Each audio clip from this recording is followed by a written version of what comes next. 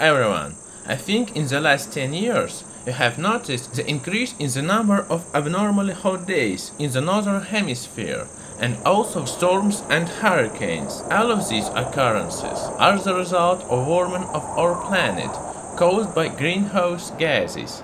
In this video I am going to talk to you about such a flammable greenhouse gas as methane, which has the capacity to soon affect the lives of all people on our planet.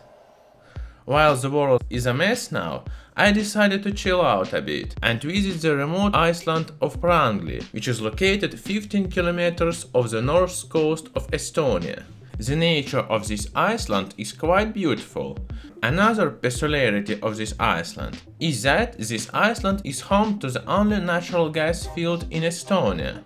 In the 1960s, Soviet scientists even drilled an extension well here.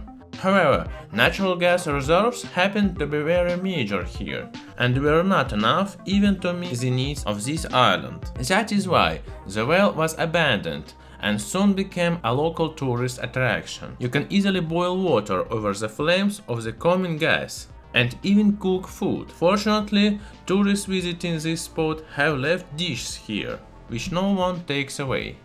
After spending a sufficient amount of time enjoying this place and drinking some tea, I had to put up flame in order not to cause a wildfire.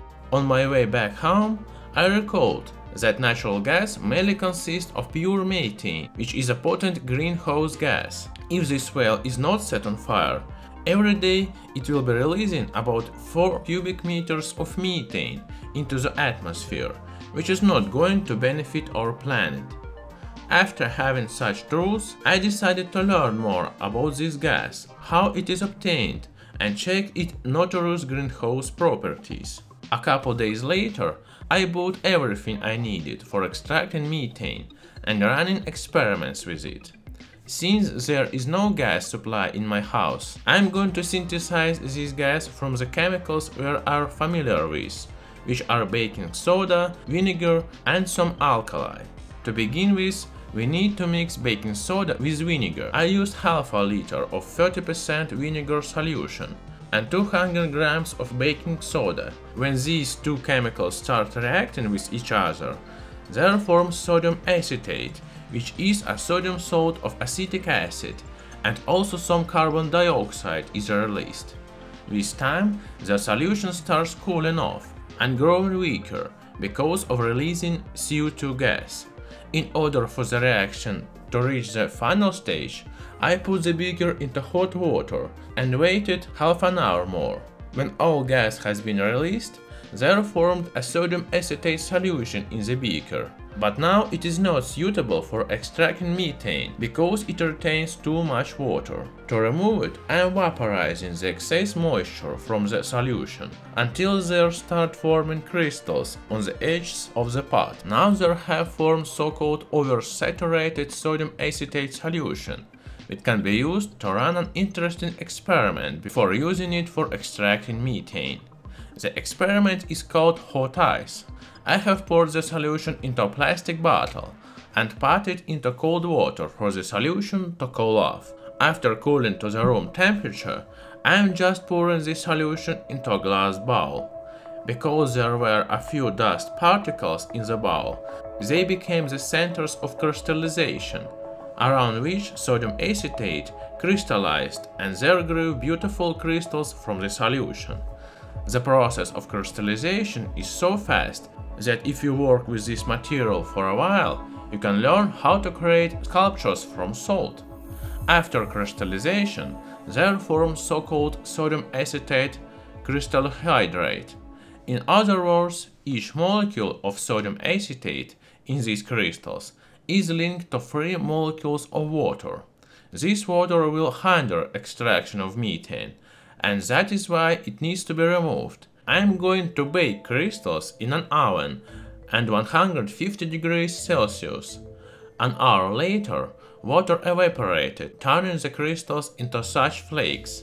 But there is still a little liquid in the bottom, and it needs to be removed. After baking for 2 more hours in the oven, all the water evaporated, and I got practically pure dry sodium acetate, which can be used to extract methane. The process of extracting methane is quite simple. We need to mix 1 part of sodium acetate to 2 parts of sodium hydroxide. I'm using 40 grams of dry sodium acetate and 80 grams of alkali, which is sodium hydroxide. To start the reaction, I just need to heat up the mixture in the test tube with the help of a powerful burner at 400 degrees Celsius. After that, both agents start melting together and releasing methane. This experiment is also called the Dumas reaction. To purify the freshly extracted gas, I am passing it through water, which traps remains of sodium hydroxide and water vapor. After some time, I can ignite the releasing methane, but because of interrupt releasing from this system, the flame would always flicker and was unstable. That is why I decided to collect methane using a regular balloon. After running the reaction for half an hour, I extracted about a liter of this flammable gas. Now I can run a couple of experiments with it. First of all, we can compare burning of this gas with burning butane for refilling lighters. To do that, I am preparing a small amount of such methane soap bubbles. When they are set on fire, methane burns out quickly and without soot. These experiments can even be conducted on the wet hand, because basically there is not enough time for the quickly burning methane to burn the skin. If we take a small amount of butane soap bubbles and set them on fire, they will be burning slower and leave soot, because butane is heavier than air and having a long carbon chain. Because of containing little carbon, the extracted methane burns almost without forming soot, which is why it is more environmentally friendly fuel than other hydrocarbons, which when burning release several times more carbon dioxide than burning methane. Because of that, even now, many power stations are switching from coal to a more environmentally friendly fuel, which is natural gas, which is mainly consists of methane. Another difference between this gas and other hydrocarbon gases is that methane doesn't liquefy when the pressure increases. For instance, if you apply 3 times the atmospheric pressure to butane at the room temperature, it will immediately reach the dew point and turn into a liquid. Methane is different though. No matter how much you increase the pressure under normal conditions, it will never turn into a liquid. To liquefy methane, you also need to lower the temperature. That is why methane, or to be more precise, natural gas, is transported only in a liquid state at minus 165 degrees Celsius in a huge vacuum tanks or ships. However, methane does have a very dark side to it, which is the fact that it is a notorious greenhouse gas.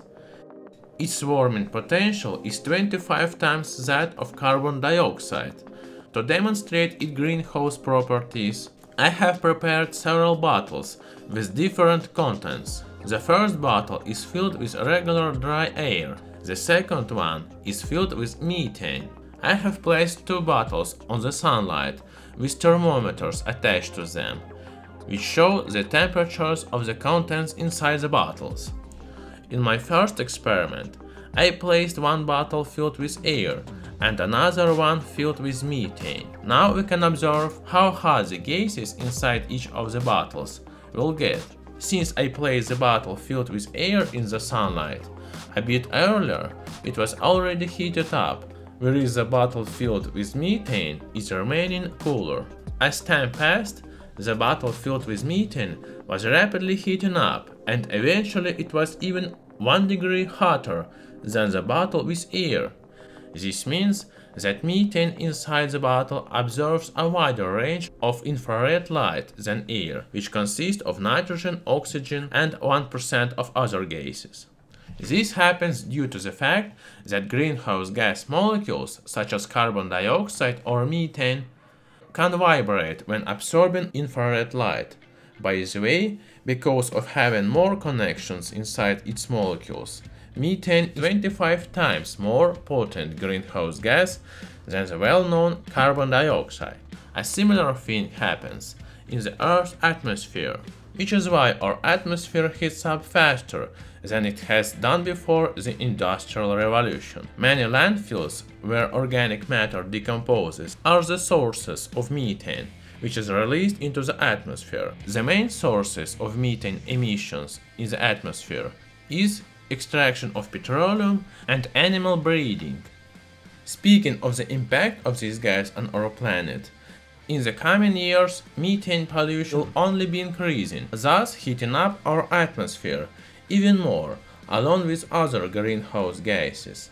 Along with that, because of the abnormally hot weather in the recent time, the Arctic permafrost, containing vestiges of frozen ancient plants and animals, has been melting. In warm weather, all this biomass actively decomposes, releasing methane and facilitating climate change even more. That is why, in my opinion, we should not expect positive changes in the future. Climate change will be speeding up, and we will experiencing abnormal storms and droughts, which will be getting more severe. So I think that video was useful for you, and if you like it, don't forget to give it a thumbs up and subscribe to my channel, and also support my channel on Patreon.